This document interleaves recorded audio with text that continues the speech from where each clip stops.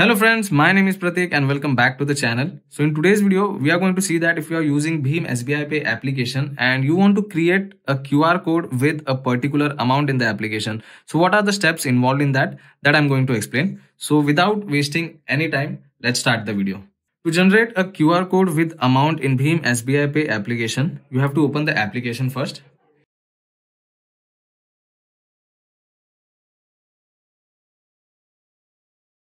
On next page, you have to select customer option over here and click on continue. You have to enter 6-digit app pin and you have to start the application. So once the application is completely started, this is the kind of interface you will be able to see on your mobile screen. So in order to generate a QR code with a particular amount, all you have to do is you have to select collect option. So once you click on collect, you will be on the next page. So on this page, you have two options. One is the UPI ID option, which is @VPA, and the other one is QR code option.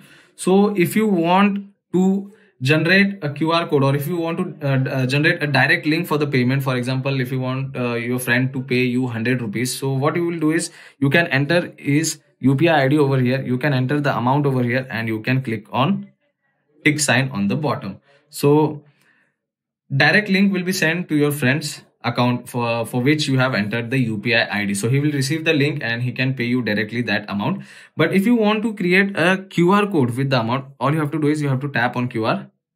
So once you select QR option, on this page, you have to enter the amount and you have to write any message if you want to. That is optional. That is your choice. But you have to enter the amount over here. So for example, if I enter 5,000 rupees over here, and after entering the amount, you have to click on the blue tick mark sign at the bottom.